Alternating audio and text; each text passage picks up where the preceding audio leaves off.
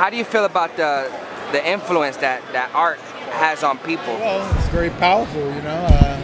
It's the reason why I was so charged up as a martial artist, as an actor. I was a fan of a lot of actors, a lot of martial artists, and you know, most of them you see in film or TV or music, because it's a you know, the whole realm of all that. It's very inspirational. What's your advice to young people or creatives in general who maybe haven't heard their voice yet? Yeah, well, you know, everybody's got insecurities. Everybody does, you know.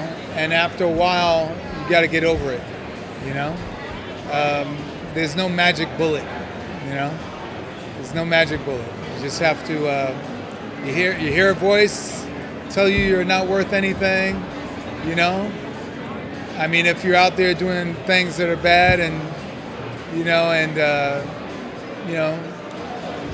demeaning yourself and other people, well, you shouldn't expect great things to happen for you. But if you're out there working hard, doing the things that you know you're supposed to do, then you shouldn't have any insecurities. You just have to stay focused, because all your dreams will come true, you know.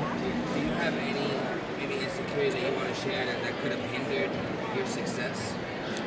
Well, I used to think that I didn't really belong, you know. I used to look at, you know, whether it be,